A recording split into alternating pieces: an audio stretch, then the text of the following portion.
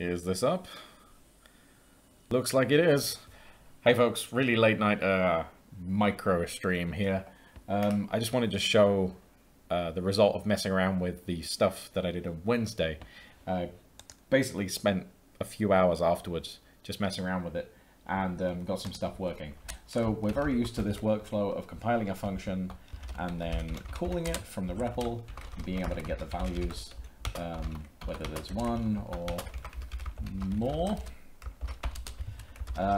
It would be handy to be able to do the same thing with GPU functions, and that's kind of the stuff we were experimenting with in that other stream, and now that works. So what happened just there is this went and took the source code, made a pipeline with this as a vertex shader essentially, uploaded any arguments, none in this case, up to the GPU, ran the thing, used transform feedback, run it on exactly one item, used transform feedback to capture the results, and then displayed it here and disposed of all the stuff it was using.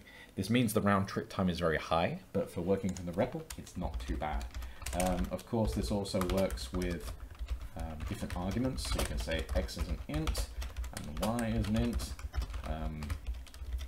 Then we can, do what we expect. Func obviously still works and still returns 10, but if you pass in two arguments, they're also going to work. And then we can start doing, let's see if Nineveh is available. Oops. We can go and load a load of other GPU functions. I'm not sure if this is actually going to work, but we'll see.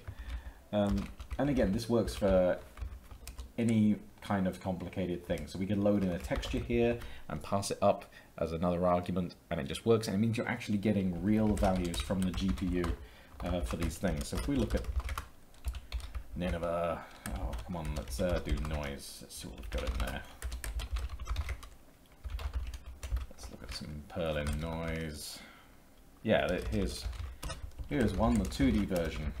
So we should just be able to call what we just had actually, and pass in some arguments, and we get something back. So that's basically it. We can now from CEPL test GPU code just by calling it from the REPL. Obviously doing this in any kind of loop is incredibly slow because you're building and disposing full pipelines every time you do this, but again, for just testing something, this can be really handy. So while I go in and out of focus, you have a lovely evening.